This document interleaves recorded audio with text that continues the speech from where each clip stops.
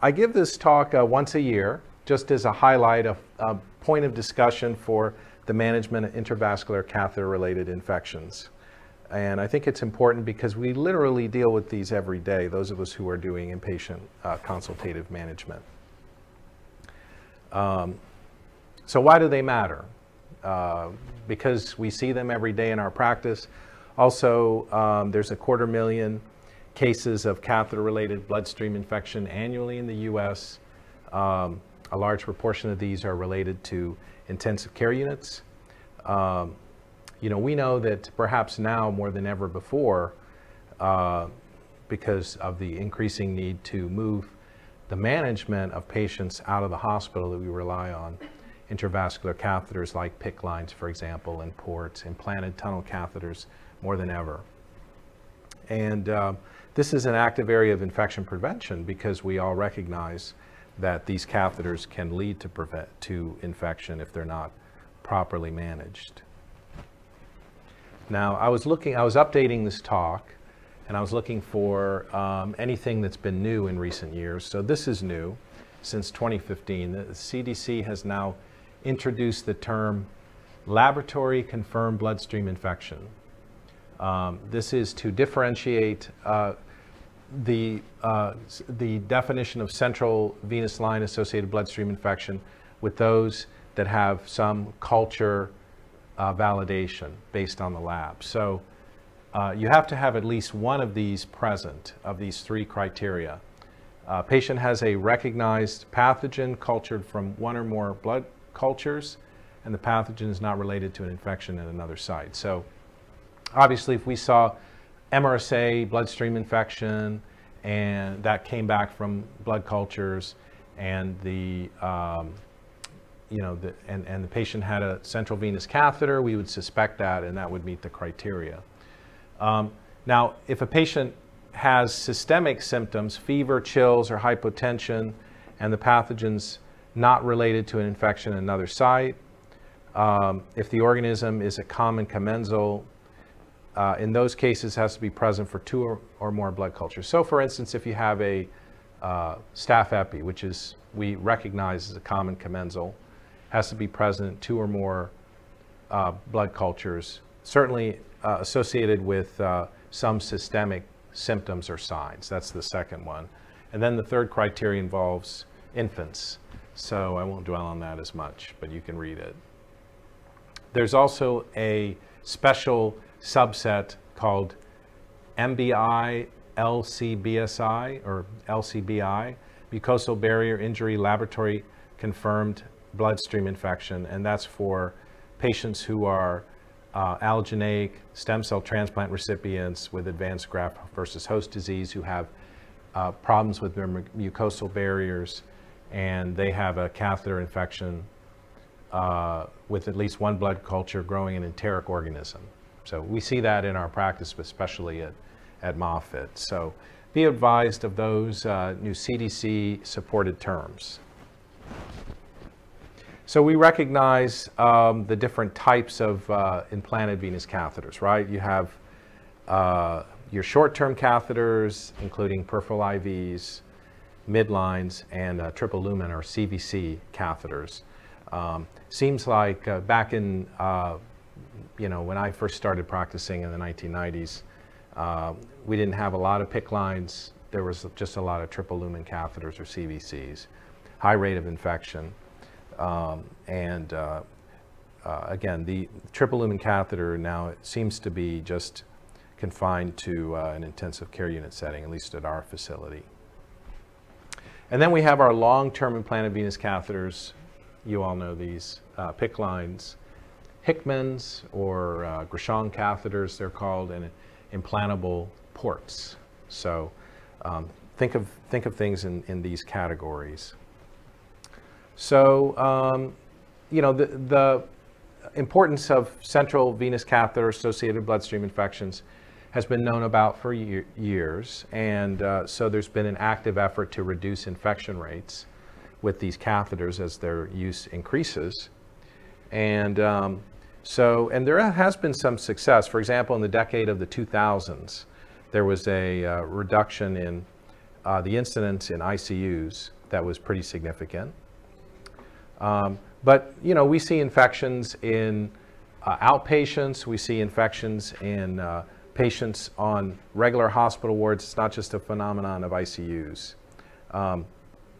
According to the SCOPE database, ICU-related CVL infections constitute about a half, 51%.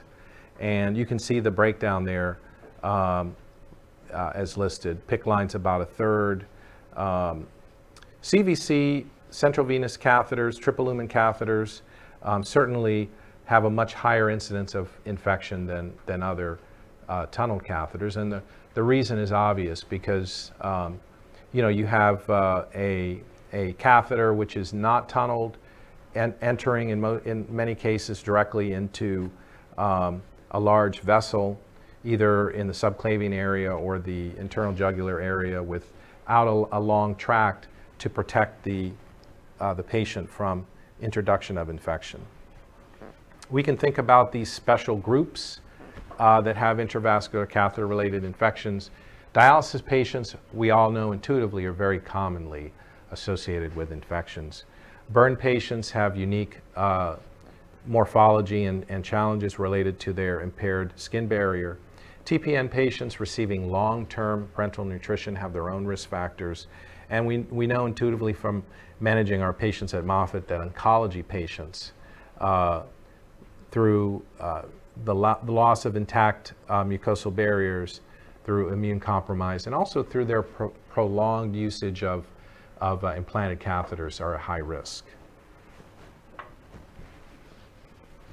These are some other risk factors. Chronic illness, obviously, is an immunocompromised state in itself. Stem cell transplantation, we talked about earlier. Patients with so-called high-grade neutropenia, that's a absolute granulocyte count of less than 100. Also malnourished patients, excuse me, parenteral nutrition, prior bloodstream infection, extremes of age, and anyone with compromised skin integrity. We also want to think about the duration of catheterization. We know intuitively that some patients with implanted ports keep their port for three or 4 years, some even longer than that, and never have infections. You know, I think we'll all acknowledge that implanted ports are probably the most durable type of central venous catheter with the lowest risk of infection. We also want to think about the type of catheter material, how it was inserted, where it was inserted, and also the experience of the implanter. We know that someone who is experienced at implanting catheters, who uses maximum sterile barriers and maximum infection precautions, that combination has the lowest risk of infection. So let's take a look at the morphology of the catheter and think about the different ways that infection can be introduced associated with a central catheter. There are actually 4 different ways. So who wants to suggest a first? What's a way that infection can be introduced into the system?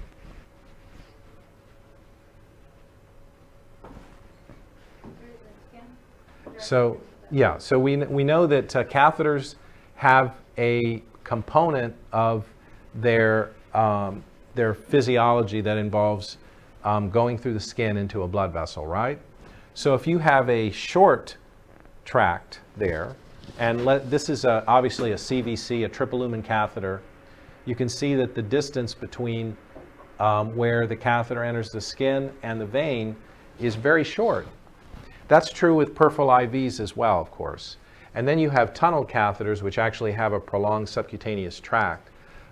Again, the longer the physical distance between the vessel and the exit site of the catheter, the lower the risk of infection, because those bacteria have to migrate along that tract. So one way that infection can be introduced is through the catheter insertion site, right? So that's one. What's another?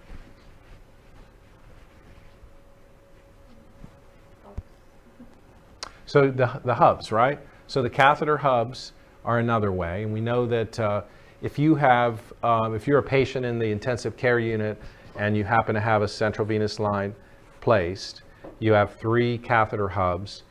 Maybe medications are being connected and disconnected constantly. Those hubs are being handled often. And if there's not proper care of those hubs, infection can be introduced. So very good. That's another one. Now what's the third major one here that we haven't covered yet? Hematogenous. Excellent. So microbes can be introduced into the bloodstream. Let's say this is a neutropenic patient with loss of intact mucosal barriers. They get a bacteremia, and then they seed the catheter hematogenously along where the sheath is. Usually there's a fibrin sheath around where the catheter is in the vein. Bacteria can get under that sheath. They can mature. They can develop a biofilm, and they can protect themselves from infection. Now, there's one more that we haven't considered, and what is that?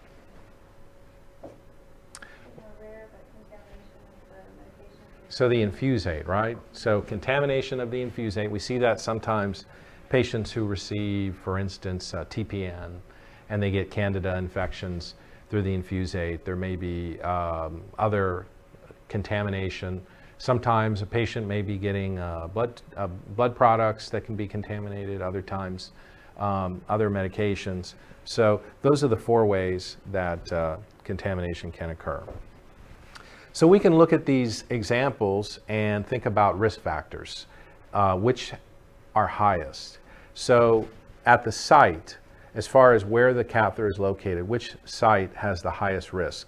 Is it femoral, internal jugular, or subclavian? So femoral, right? And what is number 2 probably? IJ, right? Because we see a lot of patients in the intensive care unit. They're recumbent, they're laying on one side. Some of them, literally will drool down into their catheter entry site. We see that sometimes. How about the catheter use? Which has the highest risk? Antibiotics, hemodialysis, hyperalimentation. So hyperalimentation, definitely. Hemodialysis, I think those are definitely the top 2. I think we could have a debate about which one is most likely, but certainly antibiotics would have the lowest risk. How about barrier precautions? Submaximal versus maximal. Submaximal would have the highest risk. I remember when I was a young budding infectious disease doctor after finishing my fellowship, and I went to a small hospital where I practiced for 6 years. And I was the only infectious disease doctor, so they asked me to do infection control. So I spent many hours with our infection control nurse talking about how we could convince our surgery colleagues to do maximum sterile barriers, because some of these guys were a little more crusty, they were older, and it never occurred to them you had to fully glove, gown, and mask, and use very sterile techniques when you place a central venous line, and they weren't doing that. So there's no doubt maximal barrier precautions has the lowest infection risk. How about tunneled versus non-tunneled? We talked about that earlier, right? Everybody knows that tunneled catheters have a lowest infection risk. Non-tunneled catheters have the highest. And how about bare versus coated? How about coatings? Which has the highest infection risk?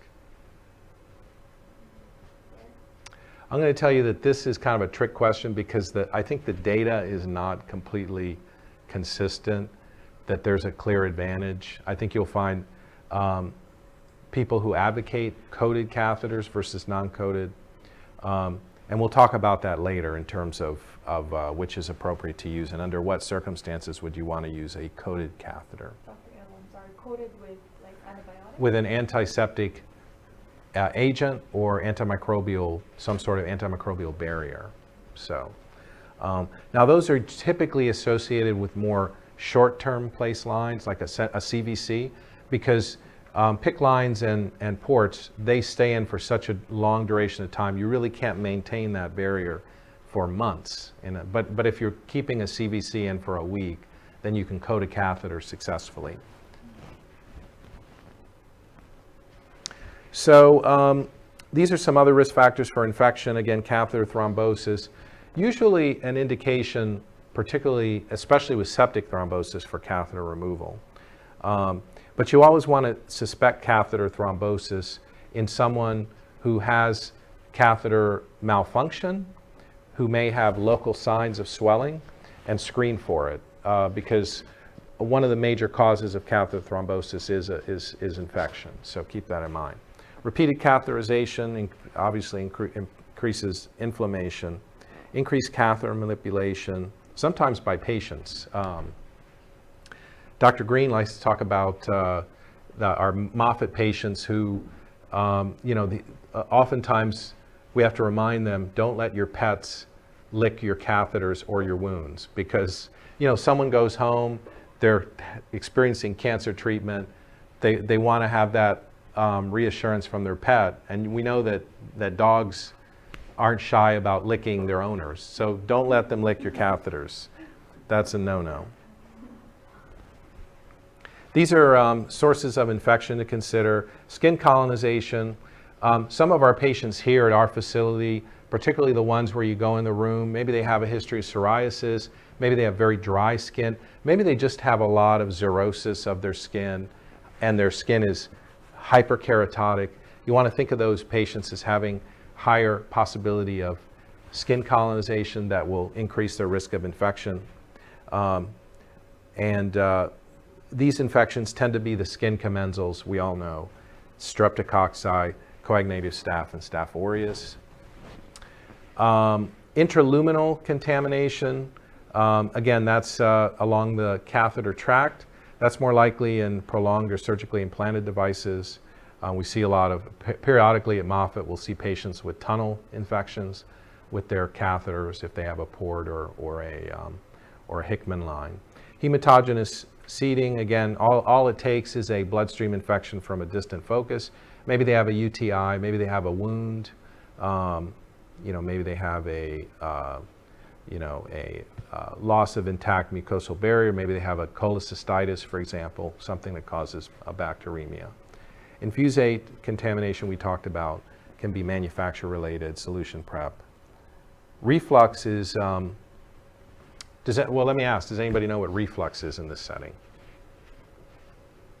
So reflux is when you're infusing some medication and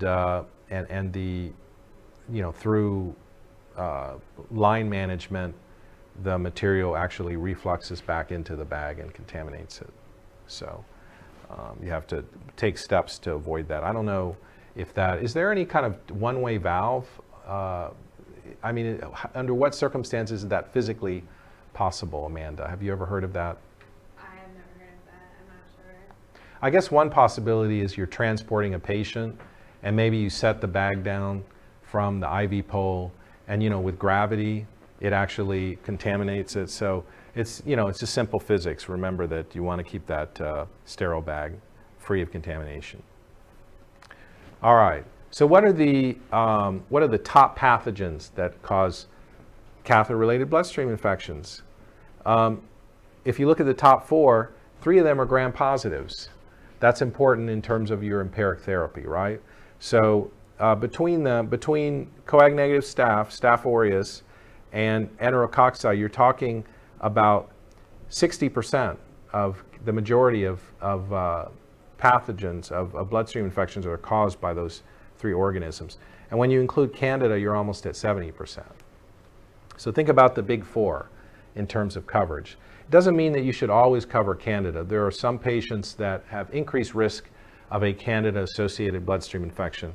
In those cases, you want to cover them for candidiasis. And then look at the remainder. They're all enteric, gram-negative rods, Pseudomonas, some more specific resistant hospital pathogens like Serratia and Acinetobacter. These are kind of some oddballs. Stenotrophomonas, think about that in oncology patients. Seems like we're seeing fewer Stenotrophomonas bacteremias at Moffitt. I attribute that really to good antimicrobial stewardship techniques because we used to see a lot more. Occasionally, Bacillus Corynebacterium JK can cause infections. MDR, gram-negative bacilli, we want to think about in patients who are very antibiotic or hospital experienced, and think about candida with hyperalimentation. You can have polymicrobial infections. We see that from time to time. What you don't often see is anaerobes causing central-related or catheter-related bloodstream infections. So those are not common. Think about Pseudomonas in burn patients, and think about enteric gram-negative bacilli and gram-negative rods in patients with neutropenia and loss of mucosal barriers. All right, so we're going to do a clinical case history. This is a 56-year-old male patient with pancreatic cancer, and he had a Whipple procedure in the recent past, had a PICC line placed in the right antecubital fossa, and started on TPN. 5 days later, he develops a fever, 102.5. You see him and you notice that he has a moderately swollen right upper extremity. The white blood cell count is 15,000. He is hemodynamically stable in the SICU. So what would the appropriate next interventions be? So how many people think that we should obtain blood cultures? Raise your hand if you think we should get blood cultures in this patient. Okay. How about a Doppler? Anybody go for a Doppler? Yeah. All right. How about empiric antibiotic coverage? Okay. How about removal of the PICC line? Not yet. Okay. And how about a transesophageal echocardiogram? Not yet. Okay. So I think there's universal agreement, it sounds like, in our audience with A, B, and C. And D and E, you know, again, we want to consider more thoughtfully, because we know that pulling a PICC line is not always necessary. It's not always necessary to pull the PICC line. We want to get a better idea of what's going on in the right upper extremity before we consider that, or a further workup for possibility of complications related to a bloodstream infection. And we should keep in mind that this patient doesn't have bacteremia documented as yet. So to follow up on that, you order blood cultures, you write an order for a right upper extremity Doppler, and you plan to start empiric antibiotics for a presumed catheter-associated bloodstream infection. Now, what organisms would you cover? How many people say A?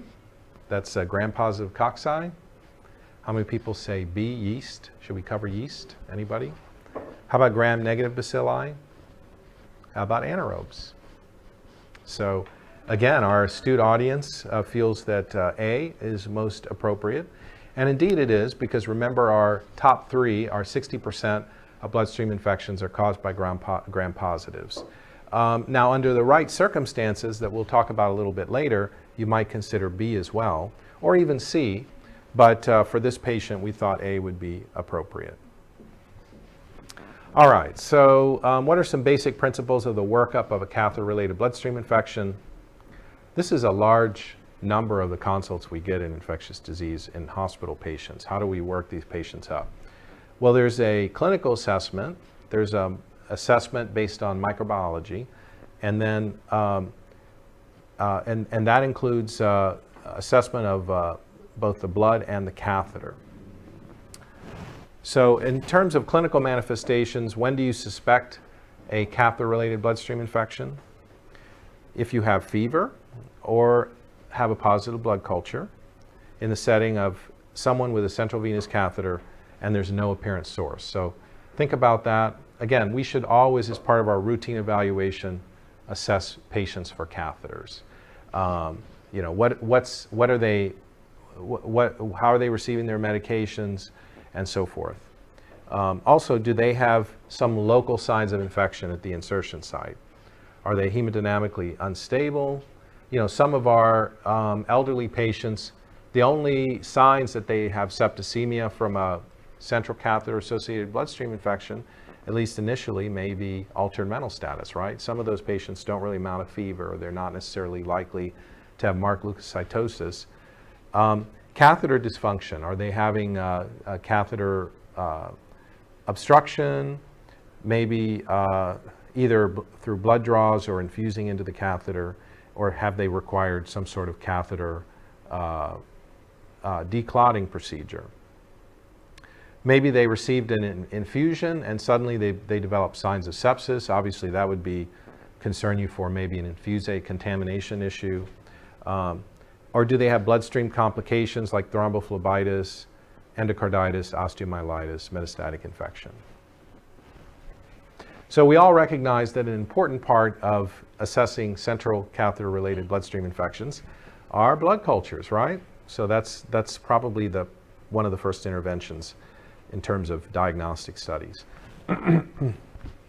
Now, it's important that ideally you obtain more than one set of blood cultures, right?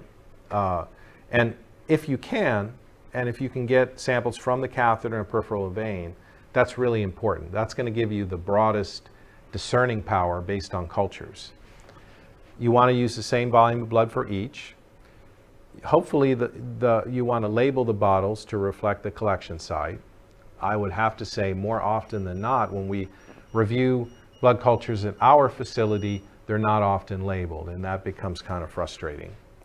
You want to use, you want to correlate what organisms come back with how likely they are to cause bloodstream infection. And as we said, the big three are Staph aureus, coag-negative staph, Enterococcus, and Candida. Now, when someone draws a single blood culture just from the catheter, that's probably the most difficult type of situation to discern. Again, just because you have a positive blood culture single blood culture from a central catheter doesn't mean you have a catheter-related bloodstream infection, right? Because you can't really discern the difference between catheter colonization, catheter infection, and a catheter-related bloodstream infection just by a single culture from a central venous catheter. You don't have the discerning power, and that's why you need a second culture peripherally. Obviously, if you get the identical organism growing from both a peripheral blood culture and a central catheter-associated blood culture, that has the highest discerning power. And there's some additional definitions that actually increase the likelihood that it's a catheter-related infection as well, that we'll get into in just a moment. Now, both types of cultures have excellent negative predictive values, right? So if you do a blood culture from a central catheter and it's negative, it's probably going to suggest that none of those things are present. The patient doesn't have catheter colonization, the patient doesn't have a catheter infection, and the patient's unlikely to have bacteremia, right? Because chances are you would detect it. So the negative predictive value is greater in those circumstances. And one thing for sure, dedicated phlebotomy teams can reduce contamination rates. And it's a continual challenge at our facility to make sure that we keep our rate of contamination at the lowest level possible, particularly in areas of the hospital where blood cultures have to be done in a very expedient manner and there's less attention to sterile techniques. So what are the microbiologic criteria for the diagnosis of a catheter-related bloodstream infection? As we said, culture of the same organism from both the catheter tip or an actual positive blood culture obtained through that device, and at least one percutaneously obtained blood culture, right? Those are the definitions. So either a catheter tip culture that's positive and a peripheral that's positive, or two positive blood cultures, one from the line and one from a peripheral site. In addition, there's some microbiologic definitions for catheter-related bloodstream infection. A quantitative blood culture, that's one where a colony count from the catheter hub is greater than or equal to 3-fold higher than a colony count from a peripheral vein sample. That's called a positive, that the patient has positive quantitative blood cultures. There's also semi-quantitative blood cultures. That's when you just have greater than 15 colony-forming units of the same microbe from the insertion site, hub site, and a peripheral blood sample. Now, in many cases, most labs, both of those are time-consuming, and they don't often get reported. So really, the third on this list, the differential time to positivity, is probably the most practical definition. And that's growth detected from a blood culture from a catheter hub sample that occurs at least 2 hours before the growth from a peripheral blood sample. So this is something that all of us can look at. If we get positive blood cultures and the catheter hub sample, hopefully it's labeled, comes back as positive at least 2 hours before the peripheral one does, then that by definition is a positive DTP, a positive differential time to positivity. So we get a lot of questions about a single positive blood culture for coag-negative staph, right? So what do you do with those? And I think throughout the year, the house staph catches on and we get less consults about it. But, you know, we're all learning at this early time of the year, so we do get a lot of questions about this. We treat a single positive blood culture for coag-negative staph as a contaminant. We usually recommend repeat blood cultures. We want to make sure we obtain the cultures through the suspected catheter and a peripheral site. And in most cases with coag-negative staph positive blood cultures, it's not critical to remove the device unless there's persistent positive blood cultures or you have a compelling reason to believe that the patient's infection is not going to improve without device removal. This is one such circumstance where antibiotic lock therapy may be useful. Now, for those of you who haven't heard about that, I will touch on it later. So catheter tip cultures should be performed upon catheter removal when infection suspected. This is something a lot of people don't know. If your CVL is less than 7 days, it actually helps to culture the intradermal portion. That's the portion that connects the catheter through the skin, because that's most likely to be infected. If it's greater than 7 days, if it's greater than 7 to 10 days, then the catheter tip. Those are for CVLs, right? Triple lumen catheters. Tunnel catheters, you want to culture the tip at any age. And I put diagnostic criteria there, of course, for catheter tip cultures, greater than 15 colony forming units from a 5 centimeter segment of the catheter tip by roll plate culture. Or a qualitative broth culture of greater than 10 to the 3 colony forming units from a sonicated catheter by broth culture. These are important for microbiology labs to know, and they usually report them to us. This is an important tenet of catheter management. Do not treat a positive cath tip culture in the absence of bacteremia. Sometimes we get questions about that. Hey, I pulled the catheter on this patient and it's coming back with E. coli. Should I treat this? In the absence of bacteremia, generally not. The exception is Staph aureus. Sometimes, again, Staph aureus is a huge, sort of a gorilla in the management of central venous catheter infections. If someone's catheter tip is colonized with Staph aureus, again, you want to look at that case more closely. And in many cases, you want to treat them for 7 days with anti-staphylococcal therapy. So these are further management considerations. When do you treat and when do you not to treat? How do you manage the catheter device? And what type of therapy do you use? So, systemic therapy is not required. When do we not need to treat patients? If there's a positive catheter tip culture and no evidence of bacteremia, no evidence of systemic infection, ignore that. Positive blood cultures obtained through a catheter with negative cultures through a peripheral vein. Let's say you get someone on the medicine service gets a blood culture from a CVL and it grows Klebsiella, but a peripheral blood culture is also done and that's negative. Should that be treated? Not for most bacteria. There are a few exceptions, right? Staph aureus, Pseudomonas, and Candida you generally want to treat. But other pathogens, no. There's no need to treat. And there's no need to pull the catheter either. Now, if someone's showing peripheral signs of infection, if they look septic, that's a different matter, but we're talking about an asymptomatic patient. What are indications to remove a catheter? Severe sepsis, hemodynamic instability, endocarditis, persistent bacteremia, and infections with certain organisms that are hard to eradicate without device removal, right? Very sticky organisms like Staph aureus, Enterococci, Pseudomonas, mycobacteria, and fungi.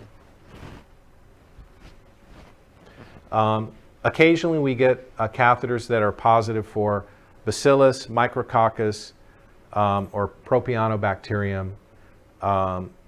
Even though they're low virulence, they're difficult to eradicate without catheter removal. So sometimes you have to consider that. We don't need to routinely remove all catheters in FUOs.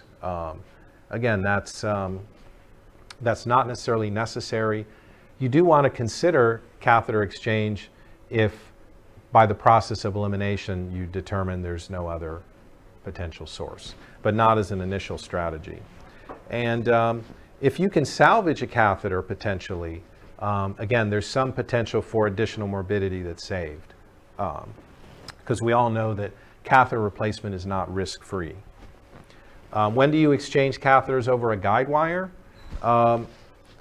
When catheter removal is necessary, there's no sepsis, and there's increased risk of complications with reinsertion.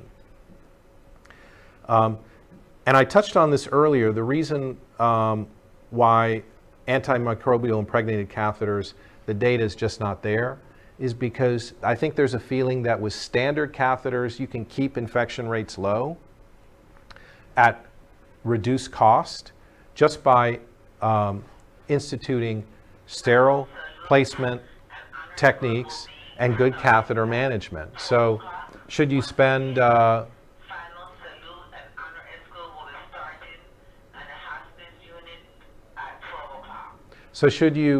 should you spend $125 on a coated catheter when you can spend $40 on a non-coated catheter and have the same infection rates just by using good catheter care and good placement techniques?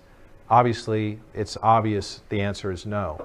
Also, you don't want to be lulled into a false sense of complacency that a coated catheter is going to save the day, right? Just because the catheter is coated, you don't need to do any of those things. So that's why it's controversial. Oh, and also there's no evidence in favor of the routine exchange of intravascular catheters.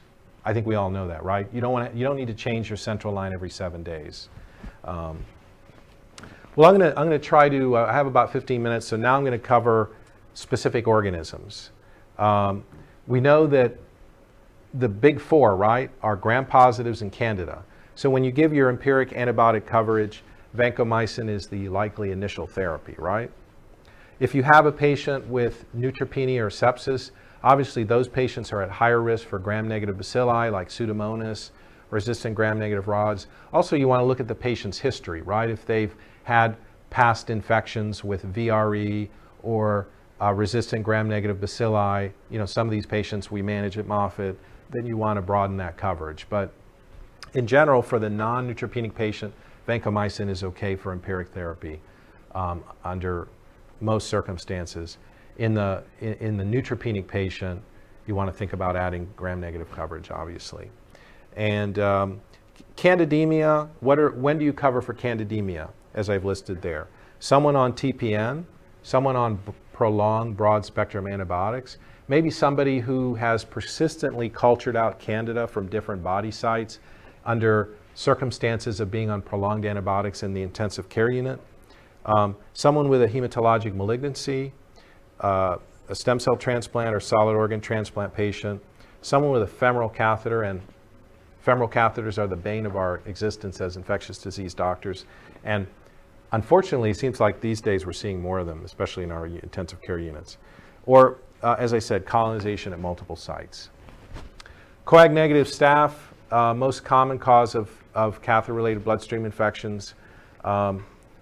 If you isolate it from multiple sites, that's a risk factor for true infection. What are the treatment options? In some patients, the guidelines suggest just pull the catheter if it's not needed. And that's all the, and then additional antibiotic therapy for 7 days is kind of optional, although many people may consider that. A lot of people try to salvage the catheter with coag-negative staph and treat them with 2 weeks of vancomycin or another antibiotic therapy, see if the bacteremia recurs, save them the potential for increased morbidity from line exchange, particularly if they have a implanted catheter, right? Someone with a Hickman or a port. And in contradistinction, if you have someone with persistent positive blood cultures, maybe somebody with endovascular hardware, negative TEE, many providers would treat for longer, perhaps 3 weeks. And if you have somebody with endocarditis, obviously 6 weeks. Staph aureus, this is one of the pathogens where catheter removal is usually mandatory. You can replace the catheter when a repeat blood culture is negative at 72 hours. There's no real evidence-based guidelines for length of therapy, but many clinicians in an uncomplicated case would treat for 2 weeks, up to 6 weeks, depending on whether this is a complicated infection. Now, it may surprise some of you to know that in about almost a third of cases, Staph aureus bacteremia secondary to a catheter-related bloodstream infection is associated with endocarditis. And that's why we, generally speaking, like to screen for it, particularly in patients on dialysis, patients with prosthetic devices, patients with persistently positive blood cultures. Those are all high-risk patients for endocarditis. TE is usually recommended, particularly in cases where it's been more than 5 to 7 days after the bacteremia started. A lot of these patients may end up requiring management with the prolonged therapy for endocarditis. These are risk factors for hematogenous complications. Periodically, we'll see a patient with MRSA bacteremia coming from the community with no associated risk factors. Those patients are very concerning for endocarditis. Somebody comes from the community, they have a bacteremia, nobody knows why. There's usually something going on there. Valvular heart disease, hemodialysis, as I said. Persistent or prolonged bacteremia increases the risk of a distant focus, especially after catheter removal. Enterococcus is a sticky bug. So for that reason, usually catheter removal is required. I have seen some cases, however, particularly with VRE, because remember, VRE is a less virulent pathogen than vancomycin susceptible or AMP susceptible Enterococcus fecalis. So I have seen some cases over at Moffitt, a patient with an implanted port where maybe they're not really good candidates for port removal and replacement because they're having prolonged neutropenia, where the port device is not removed, at least initially, and we try to treat the VRE infection with antibiotic therapy. I can't always tell you that that's successful from a long-term standpoint, but sometimes we have to consider these cases individually. Ampicillin is the antibiotic of choice certainly for fecalis, vancomycin and penicillin allergy, Zyvox or Dapto are alternatives. So how long do you treat these infections? It's perhaps less clear. More recently for endocarditis with Enterococcus fecalis, we've used more AMP ceftriaxone than AMP gentamicin for safety and tolerability issues. So it's unclear if this extends to bacteremias, complicated bacteremias, but it may be something to consider. Gram-negative rods, because of endotoxemia, empiric antibiotic therapy is always recommended. But if you have somebody with the risk for MDR infections, you need to escalate your coverage. Do you use a single agent or combination empiric therapy? Remember that for Pseudomonas, if you're unclear of susceptibilities, it's okay to treat them with 2 agents initially, depending on severity of illness, and then to taper that back. But for most gram-negative infections, single agent therapy, if it's felt to be reliable, is acceptable. And Candida, we always remove the catheter. We typically start with an Echinocandida Candida and then de-escalate to an azole, right? I think we all know that intuitively. Corynebacterium and Bacillus and Micrococcus, and many of you may be aware that Micrococcus has now been sub-differentiated to Cocuria, Nestor and Conia, Chytococcus, and Dermacoccus. So if you see any of those organisms, that's formerly Micrococcus. Usually we want to document at least 2 positive blood cultures, and it usually requires catheter removal, and it's treated with Vanco. How about catheter colonization? This can occur, and it requires close monitoring. If you have somebody who's persistently having a positive blood culture out of their catheter, but not peripherally, and they're asymptomatic, and it's a less virulent organism, a lot of times those patients can just be monitored. Or you may want to consider antibiotic lock therapy for them, which I'll go into in a minute. Treatment duration for those, in general, we know for catheter-related infections, I've listed there 10 to 14 days. After negative cultures, 4 to 6 weeks if complications occur. All right, so I've been mentioning antibiotic lock therapy, right? So the principles of antibiotic lock therapy are that if you infuse a hyperconcentrated solution of an antibiotic into the catheter lumen and quote unquote lock it there for a period of time, that direct topical exposure to a concentrated solution of a acceptable antimicrobial may be enough to kill organisms within the biofilm. So this is useful for lower virulence organisms. Again, nobody's going to try this for Staph aureus, but if you have a Staph epi, for example, or if you have a gram-negative bacillus, it's worth a try, and sometimes it's given in combination with systemic antibiotic therapy. Usually for 7 days, but it's typically where I've seen it, but sometimes for 14 days. And you don't want to use it for infections due to Staph aureus, Pseudomonas, drug-resistant pathogens, or Candida, but there may be other pathogens that are less virulent where this is an effective technique that preserves your catheter.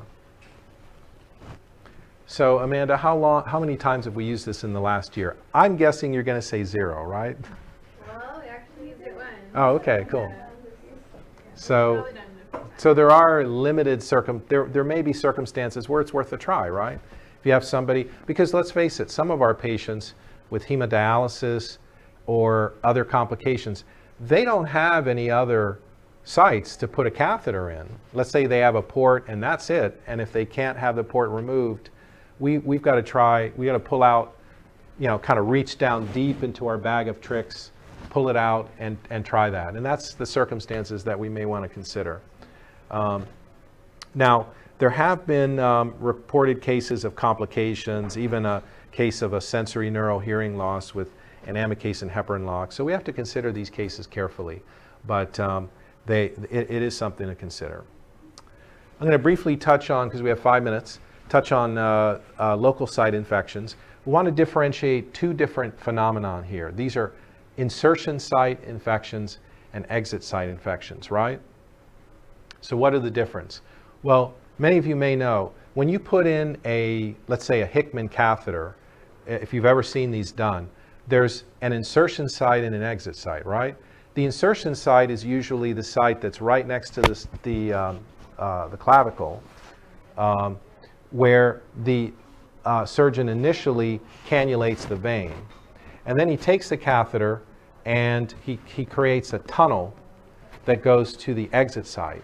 So the exit site, once the tunnel catheter is placed, is where the catheter comes out. The insertion site is where the catheter placer initially cannulated the vein. So where the insertion site goes in, that has the shortest distance to the vessel, and the insertion site is at the distal end of the tunnel. So when you have exit site infections, those can be managed topically because they're at the end of the tunnel. When you have an insertion site infection, those are more serious. And usually in freshly implanted catheters, you can see an incision here right where the insertion site is. So insertion site infections much closer to where the vein is, where the cannulation occurs, those are more serious. Usually require systemic therapy or potentially even device removal. Exit site infections, because they're distal to the tunnel, can usually be treated with topical therapy or even some PO antibiotic therapy to clear them up. Thrombophlebitis, I'll touch on. Again, you can treat uncomplicated cases with warm soaks and elevation. However, septic thrombophlebitis, infection of a septic clot associated with a catheter, can often be associated with bacteremia and requires device removal. So what do you all think about this catheter? I'm seeing just a little bit of redness along the tunnel site, in addition to the exit site here. So I don't know if I looked at this catheter, I would necessarily remove it, but I would definitely watch it closely. And in the setting of systemic signs of infection, I would be concerned. But sometimes patients have catheters placed, there's some irritation, they rub the site, or it needs a few days for the inflammation to die down. And so sometimes patients will have. So I'm going to close just by saying that there's a lot that we can do to prevent catheter-related infections. Obviously, maximum sterile barriers when placing, choose appropriate insertion sites, really be an advocate against placement of a femoral line. Those are the highest risk of infection. An experienced catheter placement team has the lowest risk of infection. Catheter material really is a little more controversial. Daily inspection and reassessment. And then, although there is no need to routinely exchange catheters, there is a need to monitor the continued need for a catheter on a daily basis, and when they're no longer needed, to remove them, right? We can all acknowledge that. And this is the IHI bundle for evidence-based components of how to reduce catheter infections. Hand hygiene, maximum barrier precautions, skin prep, optimal catheter site selection, and daily review of line necessity. Is that sage? It looks like It looks like a little, it's a little bundle of firewood. Last worst case scenario, you just burn some over the patient if nothing else is working. Sometimes if nothing else is working, you got to go with that. All right, well, I have finished right on time. I'll stay outside for any questions. Thank you all very much.